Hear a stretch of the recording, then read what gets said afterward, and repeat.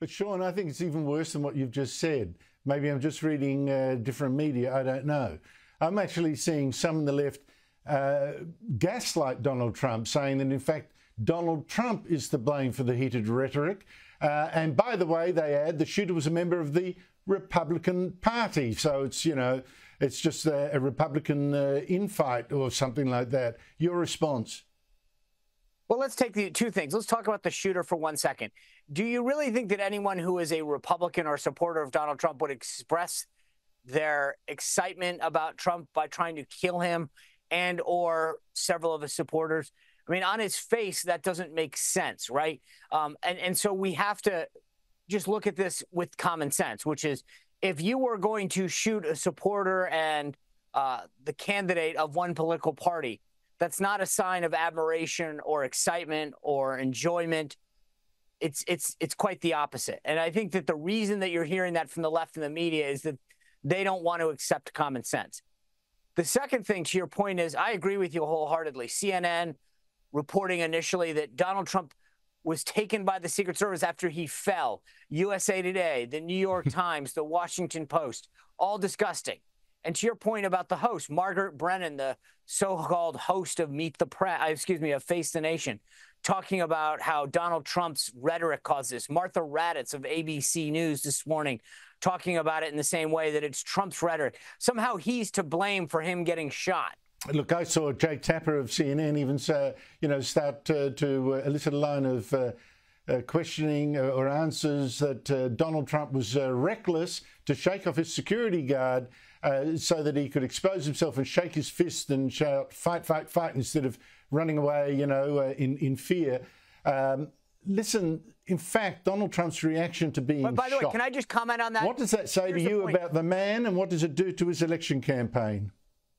It goes to exactly what you just said, Andrew. The reason that they're upset is that he showed strength. He showed perseverance. He showed American grit. Last week, Biden said over and over again, when I get knocked down, I get back up, blah, blah, blah. Well, Donald Trump never got knocked down. He stayed up, and he showed why Americans love a fighter. And here's the problem with your Jake Tapper quote.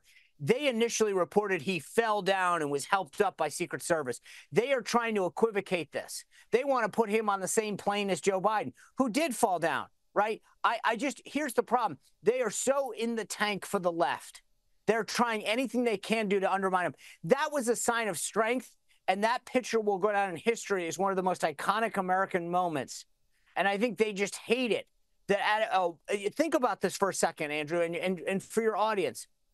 In your most vulnerable state, having been your life attacked, and you still don't at that moment know if more bullets are coming, who else has been hit, how bad you yourself have been hit, his immediate reaction is to show strength.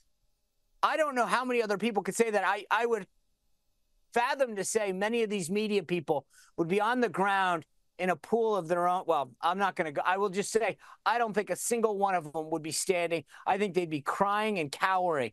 And look, I'm just saying it was quite contrast to what you saw with President Trump. Well, I think an assassination attempt in one way or the other is to bring the candidate down, literally, kill him, or at least humiliate him, show him in fear.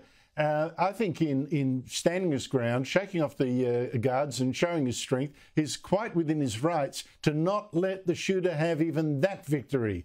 And I think the contrast with Joe Biden, his frailty, et cetera, will be devastating to the Democrats. I'll talk about that later in the show a bit. Now, Donald Trump is going to speak at the Republican Party's National Convention tomorrow, our time. How do you think this shooting is going to play out there? How is he in fact going to play what's happened to him? I think that we are going to truly see Donald Trump come out and use this as an opportunity to really exhibit the strength and contrast it to the weakness that he wanted to this week. This was the theme going into the week, strength versus weakness. And his resolve and his fortitude after this incident occurred is going to even further exacerbate that message that he wanted to.